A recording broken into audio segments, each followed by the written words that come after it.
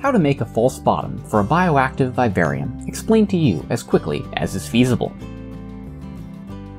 A false bottom is the drainage layer of a bioactive vivarium. This layer allows water to pool in a wastewater basin below the substrate that your plants are rooted into, preventing the enclosure from flooding and drowning your plants and cleanup crew species.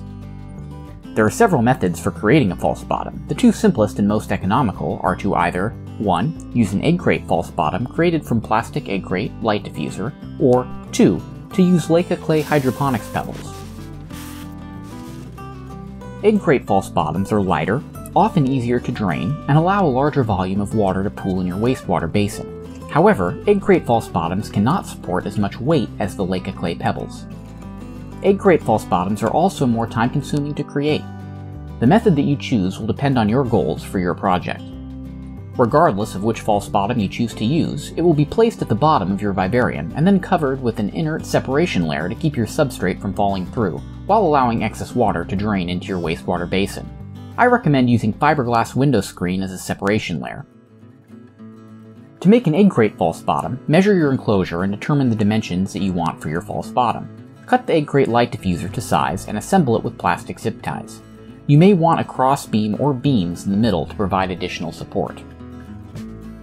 In tropical setups that are humid and watered quite frequently, you may occasionally need to drain your wastewater basin under the false bottom. This may be accomplished either by plumbing the tank with a bulkhead, or by including a drainage pipe that allows you to insert a siphon underneath the false bottom. If you choose to access the wastewater basin from inside the enclosure, you will need a secure cap over your drainage to ensure no animals may fall into the wastewater basin and drown. In drier setups, you may never need to drain the wastewater basin at all, and thus may not need plumbing access. In contrast to the egg crate false bottom, creating a false bottom with Leica clay pebbles is as simple as dumping them into the desired height and adding your separation layer on top. They do absorb some water, and thus the setup will eventually weigh much more than if you used the egg crate method, even if you have drained all free water from the vivarium.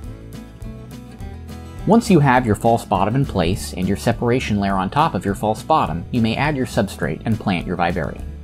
Congratulations! You now understand the basics of false bottoms and are ready to set up your bioactive vivarium.